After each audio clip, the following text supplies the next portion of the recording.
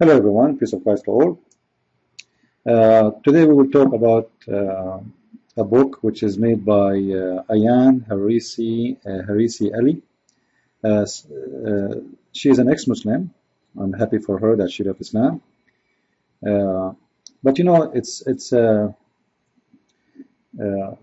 many people believe that if someone is an ex-Muslim, it means he knows Islam. Actually, the most ignorant people about Islam is the Muslims. And this is why they are Muslims. Because if they know how stupid Islam is, they will not stay Muslims. However, this rule will not stay on her because she is out of Islam already. So for sure she is smarter and she is more educated. And this is why she decided to leave Islam. But yet, you know, being an ex-Muslim, coming out of Islamic background doesn't make you really knowledgeable about the religion. I understand that the media can make your book very popular in 1 second. Simply, if Fox News have interviewed me now, my book will fly. If not, it's going to be hiding between shelves. So the media here play a big role, because I'm looking at her books. I don't see really any knowledge in her books. Actually, the name of her book, Islam Need Reformation, is a very wrong idea, because that means you don't understand what Islam is about. How you can reform something very ugly and bad like Islam. If you go inside the book, I did not buy the book, and for me, there's no need for me to buy it actually, because I'm not going to read the book, will not teach me anything anyway. One Islam, three set of Muslims. I'm not sure what does that mean, but there is no three sets of Muslims, because at the end of the day, all Muslims believe in the most basic things, which is the violence of Islam, and their stand of view change depending on their population. As an example, Ahmadiyya, they are very violent people, by the way, but you don't see them doing violence. Why? Because they are minority. But if the Ahmadiyya are the majority, you will see what the Ahmadiyya they will do. Ahmadiyya who speak in English is not the same people Ahmadiyya who speak in Arabic.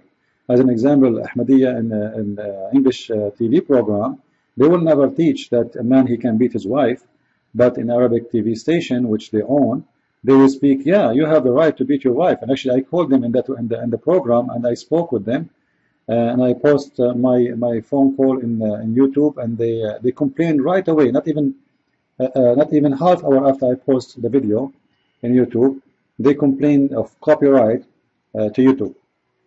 Very cowardly behave, those who they call themselves Ahmadiyya.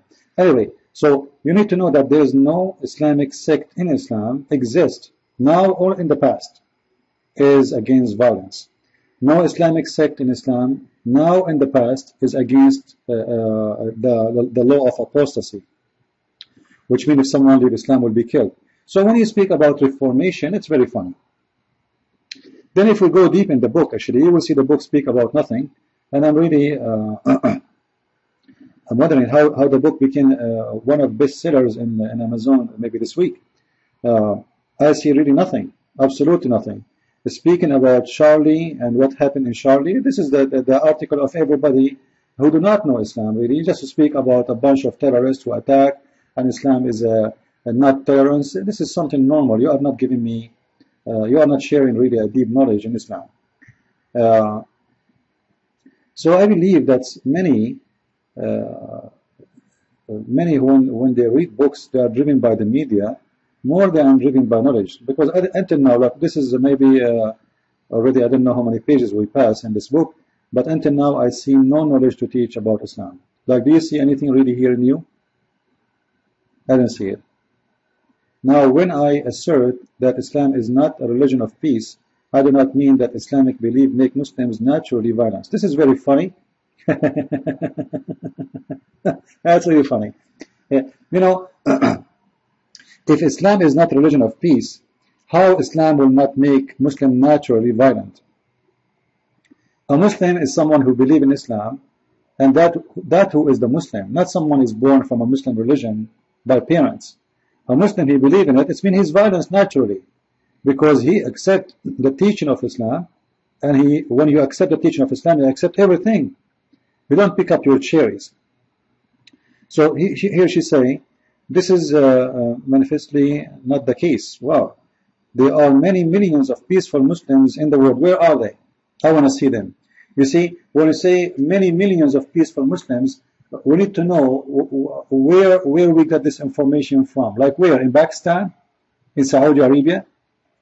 Even in the most, let us say, modern society between all Muslims in Emirat.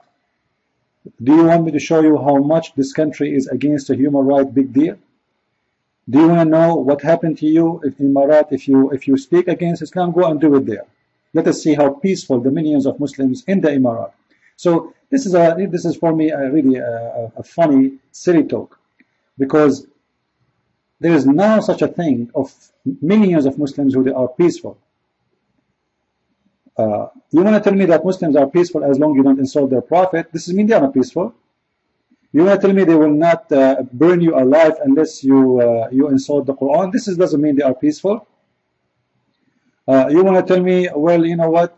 There's a Christians who live in many countries, in Islamic countries, they are not getting killed every day. This is not peaceful too, because why should be killed anyway? Secondly, they take their land, and now they are minority, and they are humiliating them.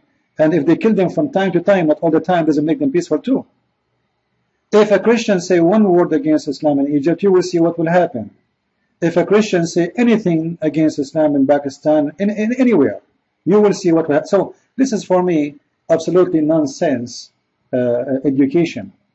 This is why I really reject such a book to be a book of knowledge or to stand for anything, except, you know, speaking, let us say someone is speaking his mind, his own opinion. If this is the case, I have no problem with it, but it's far away from the truth.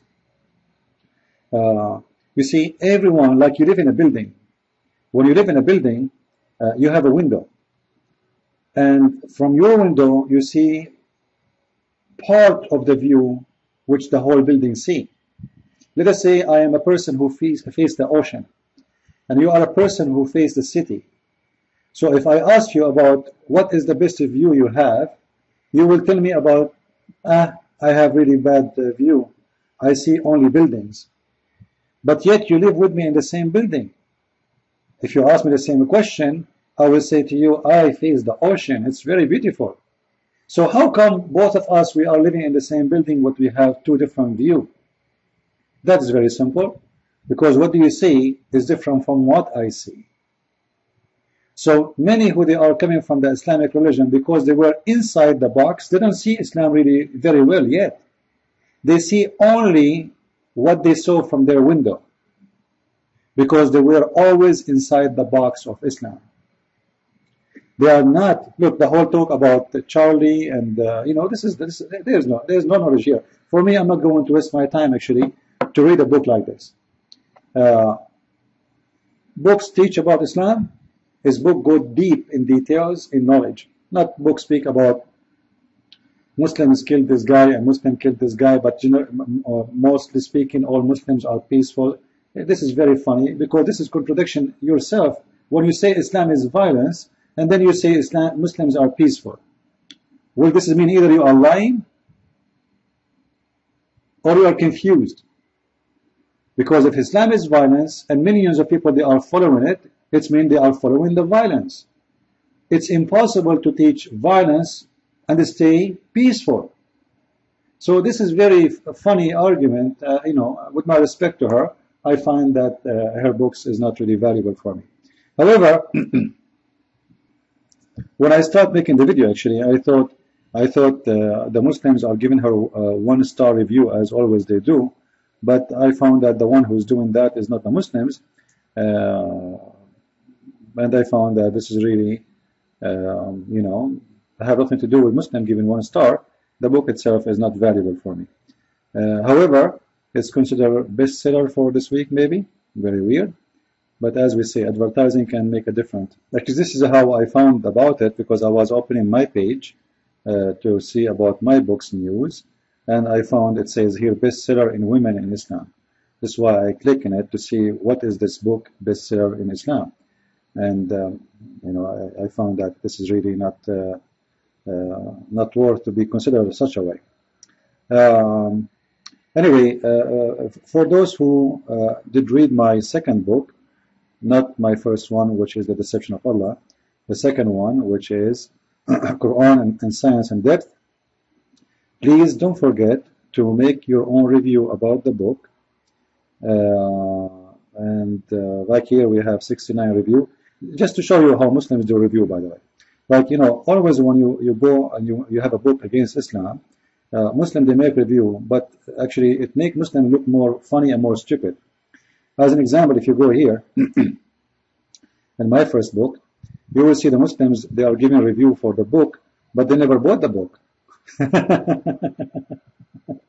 And I hope you guys, you will not forget to make a review of my second book and The Deception of Allah too. If you bought the book already, don't forget to make a review of it.